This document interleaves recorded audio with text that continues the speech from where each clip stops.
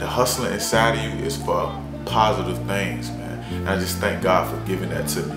Letting me see the things that I've seen, let me experience the things that I experienced in my past, positive and negative, and allow me to be able to express it through Forever Young. Express living life, express struggle, express, you know what I mean, being an individual, express just being you.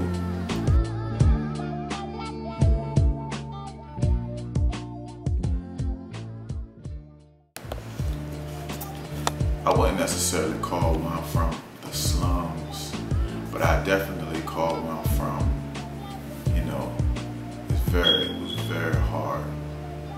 You know, regardless of what's seen on the outside, it was very hard. I grew up in Oakleaf Park.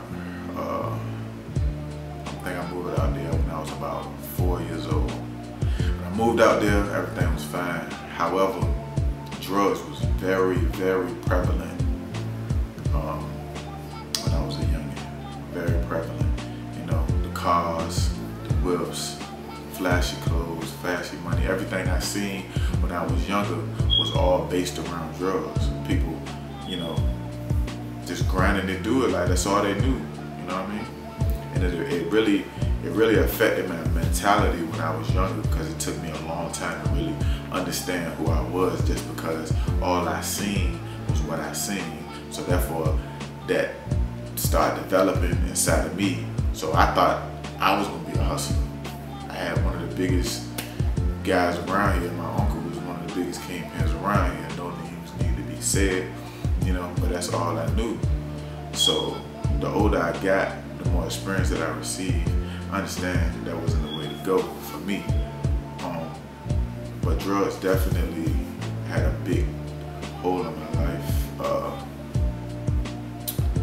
It kind of isn't the word. My mom struggled with that for a major part of my life. And to be honest, off and on at this time, it's one of the hardest subjects in my life. One of the more things that I never talk about.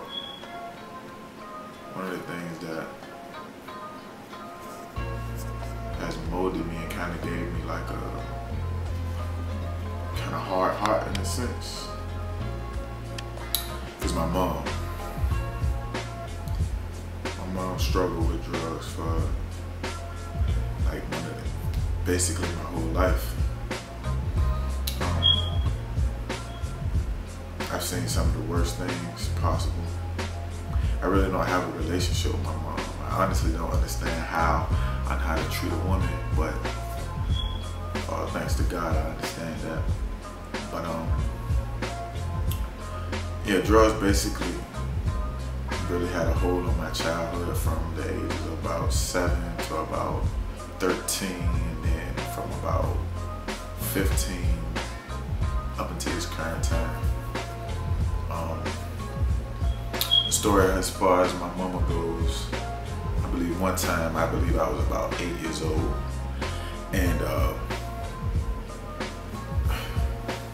I was about 8 years old, and my mom was like strung out. And at one point, we had a lot, you know what I mean? We had a lot of things materially. We had a great relationship with my mom.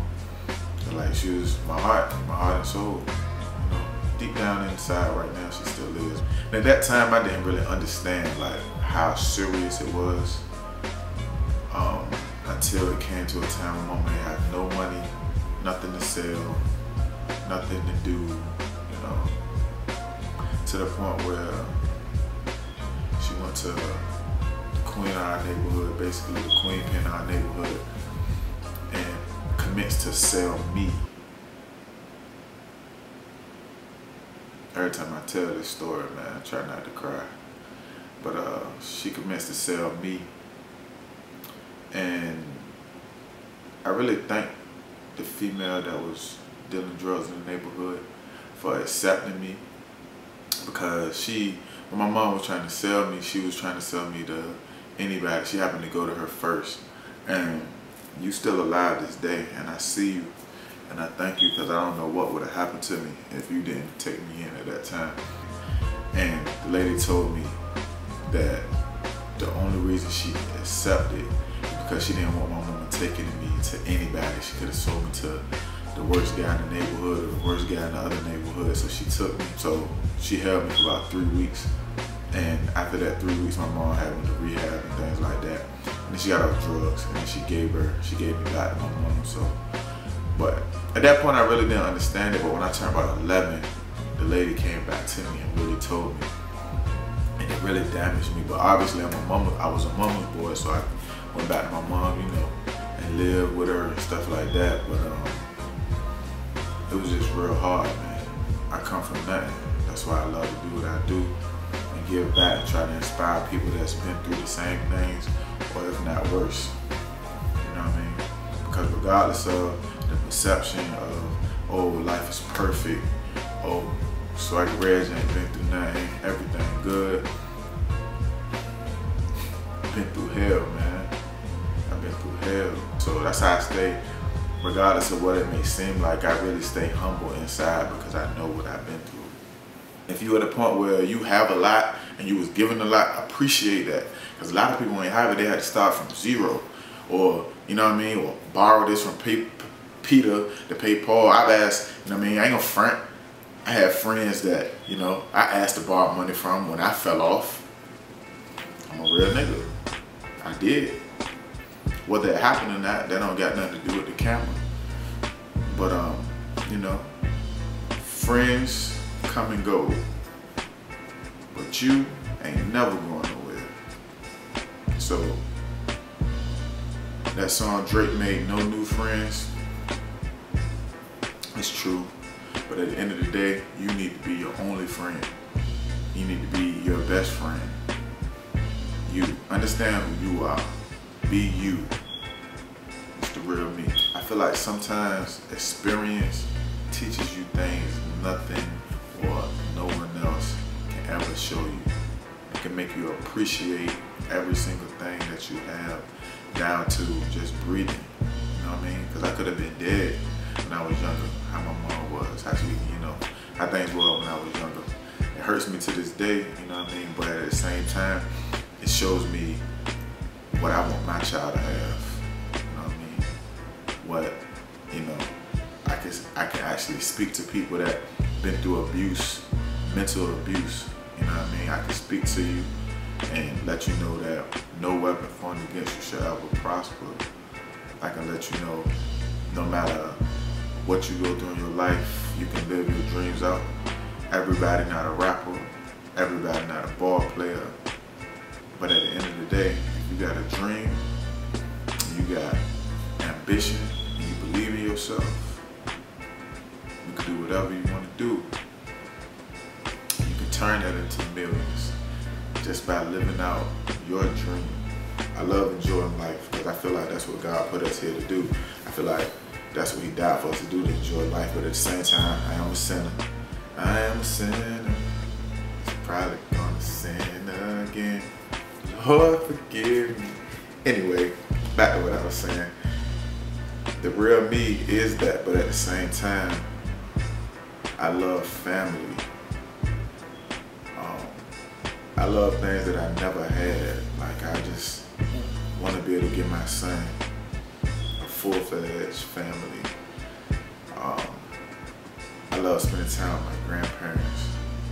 I'm big on family, you know, because I always had family. I always had my parents, but I always had family. Don't get me wrong, like, my mom loved me to death, man. She loved me to death, and I know she feel like and wish our relationship isn't how it is, but mentally, I know you only got one mom, and I love my mom to death, but I really struggle with actually dealing with her as a person. I really struggle with that. It's something that I gotta work on. I don't know if I ever be able to really prepare my relationship with my mom. You know, I hope one day I do. I will. I will, man. I got faith because I really want to. It's just deep scars, you know. But I feel like that the pain that I experienced and the rough life that I had with her fuels my passion for what I love to do, which is forever young. So, Mom, if you out there listening, I love you. You know, we're gonna talk a lot, you know, and God will bring us back together.